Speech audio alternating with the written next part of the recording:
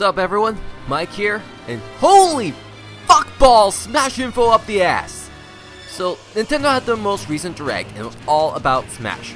Pretty much what this segment made clear is that the Wii U version is definitely going to be the go-to version if you're looking for a complete package. Which works out for me since that's the version I was planning on getting anyway, since I didn't want to risk destroying my 3DS with the handheld version. I mean, more game modes, possibly better online, more unlockables, more stages, stage editor? It's fucking nuts! There are a few major reveals that I really wanted to touch base on.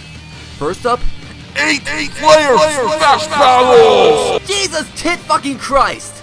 Nintendo is really hammering the idea home that this is a party game franchise, and this is a perfect example of that. 8-player fights are sure to be insanely chaotic, even if they likely won't be utilized that often. The only problem is that it's only available offline. There is no online option for this mode. Which kinda makes sense when you think about the online issues that the 3DS version has when playing with more than 2 people at the same time. Imagine a slowdown 8 people would break. Ugh. But still, it looks stupidly fun at the same time, and it'll have its own supersized stages to compensate for the increased number of bodies on the playfield, which is awesome. The other thing I wanted to touch base on is fucking Mewtwo is back! Except this DLC.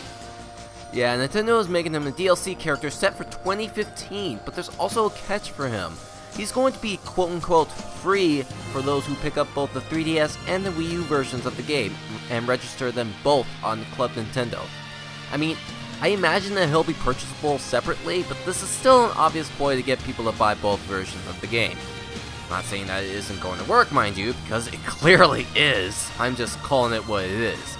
On the upside though, this does mean that Nintendo is fully supporting DLC for the game, which could mean a lot of things. Specifically, new characters, new modes, a bunch of other cool stuff. We're already getting promised post-launch content, such as the tournament mode, which will likely be patched in later for free, and we might even get more cool stuff as time goes on. I mean, we could potentially see Bayonetta as a DLC character, especially since she's essentially a Nintendo character now. How hype would that fucking be? So, I'm pretty fucking jacked for the Wii U version, since it's the one I've been waiting all this time. Mewtwo I'll probably just buy separately, and the new modes are looking to be silly fun, just what the game is meant to be. I'll more than likely have some material relating to it once the game launches, so stay tuned for that. Let me know what you all think about this in the comments. Stay hyped, folks.